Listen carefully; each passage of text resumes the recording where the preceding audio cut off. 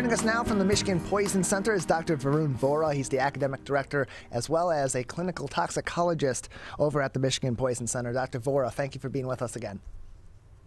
Thanks, Tyler. Appreciate having you on. So we've received some concerning information recently from the U.S. Food and Drug Administration, or the FDA, that's issued a consumer warning regarding unproven health benefit claims related to many vaping products. And of course, your organization, the Michigan Poison and Drug Information Center at Wayne State University, notes that vaping products marketed with claims that among these are products marketed with claims that they help treat cancer, improve mental health, or help with treatment for chronic respiratory conditions, and that these claims are fraudulent. Where are we seeing these in particular with these products, and especially considering how highly regulated tobacco products and vaping products are at this moment in time in Michigan and across the country? How are these sort of claims that are so unfounded pushing through to these marketed products? Yeah, that's a good question. So a lot of these vaping products, like you just mentioned, are highly regulated, but these companies are pretty innovative and adaptable to the regulations. So something that we are seeing more and more of is what we call tobacco-free vape products, or tobacco-free nicotine. So it's kind of like a synthetic nicotine, which these companies are sort of circumventing regulations by marketing them or trying to market them to youth and with attractive flavors and bright colors, et cetera. So we're seeing these products make their way to high schoolers, middle schoolers, and whatnot. Although even in the past few years, the number has declined in terms of the use amongst high schoolers and middle schoolers, but the numbers are still pretty staggering, over between like 2 and 3 million, at least reported according to some surveys. The Monitoring the Future survey especially is a prominent one. So these companies are taking a playbook, especially from previous sort of campaigns from, big tobacco and whatnot, from cigarette campaigns back in the day, where they're sort of circumventing the regulations by using sort of newer products, newer packaging, different types of formulations and whatnot. So you're right. Our center does not support those claims at all for the proven or unproven health benefits. There is no evidence to suggest that these products are associated with those purported benefits. If anything, they've been shown to have opposite effects in terms of potentially causing, being linked to anxiety, depression, dependence as well as being highly toxic with these newer products. They're highly concentrated nicotine products, even highly concentrated marijuana products. If they get into the wrong hands, like a child's, it doesn't take a lot to be really, really toxic. And it can cause some serious side effects, especially seizures and respiratory arrest as well, and really bad overdoses. So we're cautioning people to keep these products away from children. Don't use them around children. Keep them up and away from them as well, because they carry a lot of risks. And in particular, for children and teens and for young adults that are using these vaping products, obviously there are hazards that go along with these products, similar to tobacco or to any other drugs or to alcohol, for adults that are of legal age to consume these products, but particularly for younger people, for teens and for young adults that are consuming these products. Are there more adverse effects of using vaping products regularly because their bodies are still developing? And if so, what are those? Yeah, I mean, there are reports and evidence to suggest this demographic is more vulnerable because of their ongoing brain development and their ongoing neurocognitive development in general, as well as there have been reports of increasing respiratory issues, especially with vaping marijuana products, with wheezing and sort of whistling in the chest as well in youth. So there are potential adverse effects. They've been highly documented. We recommend their use in adults who are of age, who are using it responsibly as well. And we're trying, there's been the federal push as well as the state push to prohibit marketing towards minors as well. And that's going to continue to be a big issue and initiative going forward in helping to mitigate the effects on the young population. We're joined by Dr. Varun Vohra, the academic director and a clinical toxicologist at the Michigan Poison Center over at Wayne State University, joining us on the megacast. And Dr. Vohra, in addition to the growing concerns with vaping products, there's the continuing concerns with opioid use and opioid misuse. And typically when we are thinking about who is misusing these drugs or who ends up abusing these drugs or becoming addicted to opiates later on in their usage, we tend to think of younger people, but there's been a recent uptick, or recent numbers and statistics have shown that those age 55 and older are becoming more susceptible to this misuse or are more regularly misusing these drugs. Can you give us a little bit of insight on how prevalent of a problem this has become amongst older Americans, and what may be some of the rationale behind why the medical community may believe that that is becoming so much more prevalent? I think, this might be conjecture. It's not validated by any evidence, but there is evidence to suggest that use and abuse and even overdoses are going up, and as a result of the COVID pandemic as well, and the psychosocial effects that the pandemic has had on people, whether it's been socially via employment or loss of employment, increasing rates of depression, anxiety. It's kind of a tenuous time right now. So we are seeing more overdoses, more ingestions, especially in sort of the extremes of age as well, sort of in younger children and older adults. So that is very salient. We do have resources at our center to help people with opioid or substance use disorder.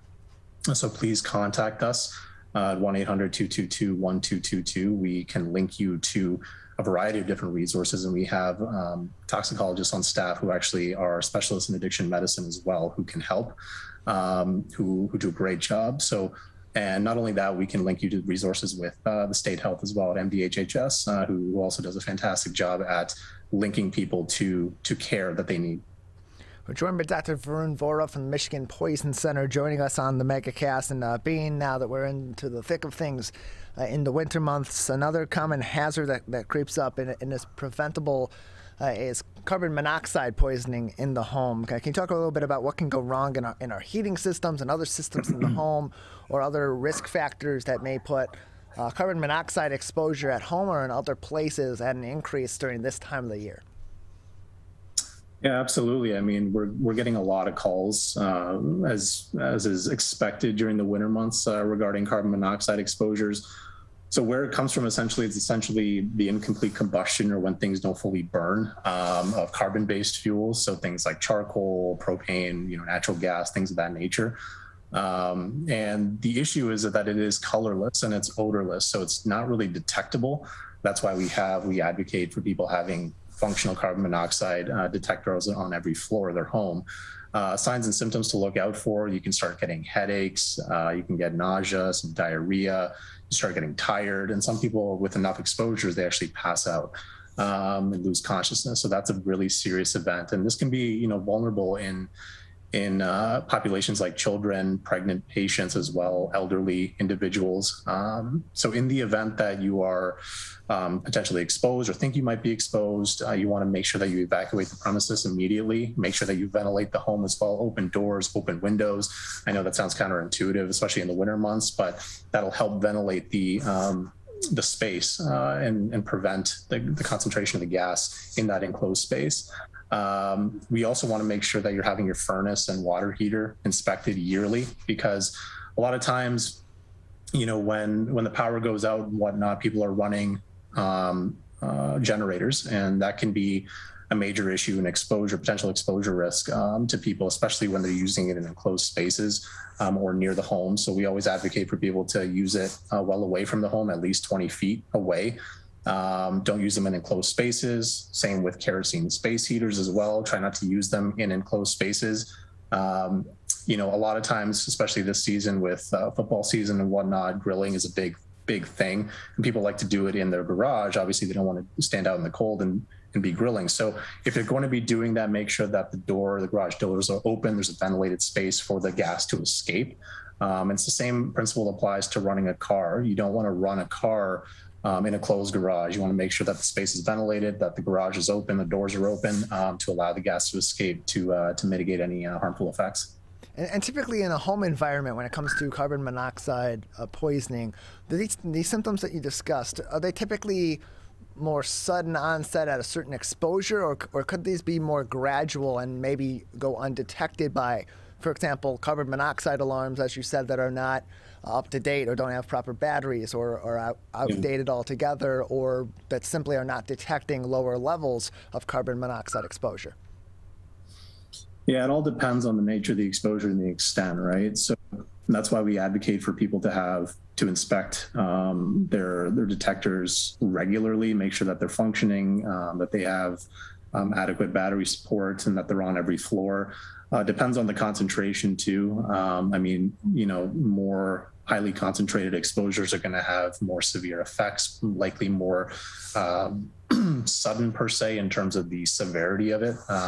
Whereas lower level exposures, you'll start to see sort of a gradual onset of that headache, sort of that feeling sort of dizzy, nauseous. You'll have maybe potentially some chest pain as well. With severe exposures, it can affect the heart.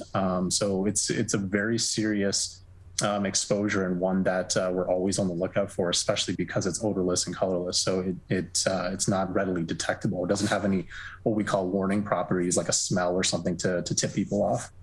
And as people during the season, Dr. Vohra, are typically staying in more often, that often includes them then cleaning their homes more often because they have more activity in the home, more reasons for the home to be getting dirty. And in doing so, they're using a lot more cleaning products, which can also have their own hazards as well. What are some of those common hazards that we see pop up in people that are using these cleaning products in their home, either immediately or over time as they're exposed to some of these different cleaning agents that do a good job, but if you don't use them properly, can be very dangerous? Yeah, so oftentimes we'll get calls from individuals who will be mixing cleaning products. So that's a common sort of exposure that we get. And there's typical scenarios that we have. So if they're in their bathroom and they're cleaning using bleach with something like ammonia, so that's going to create a compound called chloramine. So bleach is sodium hypochlorite, and mixing it with ammonia, you're going to have this product called chloramine, like I mentioned, which has pretty high water solubility, meaning that's going to affect more of the upper airways. So you're going to have, sinus irritation, you're going to have headache, cough, wheezing, things of that nature. So the best advice would be to not mix those products and to use them individually and as instructed and as labeled. And in the event that there is an exposure and you happen to mix them, exit the restroom or the area where you are, ventilate the area as well, open the windows, and get out of that space for the time being.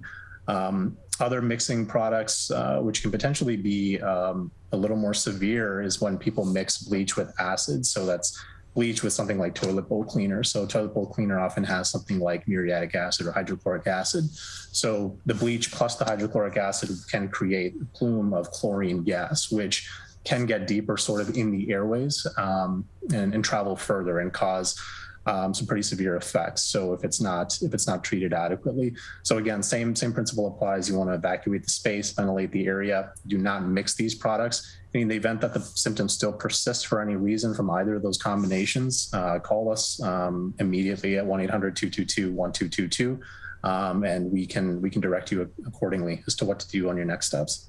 We're joined by Dr. Varun Vohra from the Michigan Poison Center. He is their academic director as well as a clinical toxicologist over at the Michigan Poison Center at Wayne State University. Dr. Vohra, lastly, the Detroit News recently had a report talking about the prevalence of lead concerns all across the state of Michigan, particularly in water, as well as lead exposure in older homes, mostly those built before 1978, when, of course, lead paint and other products in the home were banned. How prevalent is the presence of lead in a lot of these older homes? And what would you suggest, or what would the Poison Center suggest for people to go about if they're living in an older home, testing or examining their home to ensure that either they don't have any of these lead products remaining in their home, or if they do, that they're able to pinpoint them and determine the safety or lack thereof of these products still being in their homes? Yeah, so like you mentioned, homes built pre-1978 when they were using sort of lead-based paint. Those are the homes that we often worry about, where the paint chips could be coming off and flaking, and populations where we're really concerned are especially children, right? Because unlike adults, children actually absorb a higher percentage of lead, and in their growing bodies, and they have pretty severe potential effects on metabolism, their brain development, cognition, or behavioral issues going forward. So that's why we're really, really sensitive to mitigating those effects and the exposure risks. And lead can leach from old piping as well, and plumbing, solder as well, and homes with older infrastructure. So in that event, we recommend, there are environmental agencies, even the EPA, that can do environmental inspections of the home to make sure that the lead levels are below the acceptable limits, or within acceptable limits. And, we have childhood lead prevention programs as well, where Poison Center is a good referral spot, especially in the Metro Detroit area, to call us, and we can set those kids up with the necessary care and screening that they need. And in the event that they have elevated lead levels, we connect them with the proper treatment, with the antidote treatment that they need, depending on the level of exposure.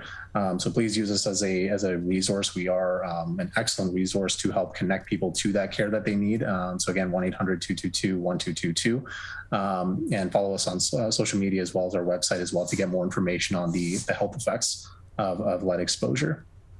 We're joined by Dr. Varun Vohra. He is the academic director and a clinical toxicologist at the Michigan Poison Center. You can learn more information by visiting their website at poison.med.wayne.edu, or by calling 1-800-222-1222, especially if you believe that you have an exposure in your home. Again, that phone number, 1-800-222-1222. Dr. Vohra, just another couple minutes with you. Anything else at this time that would be important for our audience to be keeping in mind in their home or in other areas of life that may be common hazards at this moment in time or in this part of the season, or any other information that's important from the Michigan Poison Center for our audience to be aware of at this time?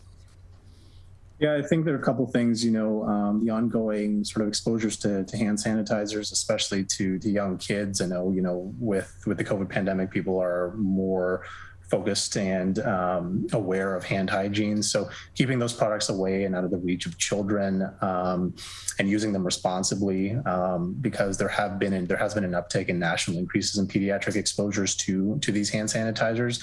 There have also been products out there with hand sanitizers containing toxic alcohols like methanol, which are not supposed to be in hand sanitizers above a certain limit per se.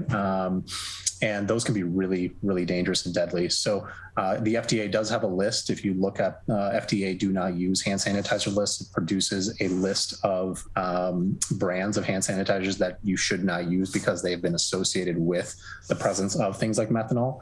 And in the same segue, toxic alcohols, methanol and ethylene glycol, they're frequently found in windshield washer fluids like methanol and ethylene glycols and antifreeze or radiator antifreeze. These things are found in the garage. These things can be highly, highly toxic. Methanol can lead to seizures, to blindness as well. They both can potentially lead to death and organ damage. Ethylene glycol can lead to kidney damage. Ethylene glycol is very sweet tasting, so it can potentially attract, and they're colorful products as well, so they can attract demographics like children. So please keep these products away out of the reach of children in a locked cabinet in the garage. They're highly toxic, highly dangerous. And we get a lot of these calls, especially this time of year when people are using these kinds of products. Well, Dr. Vohra, thank you very much for joining us. Appreciate your time and your insight on a number of different issues that are of concern to the Michigan Poison Center. Thanks, Tyler.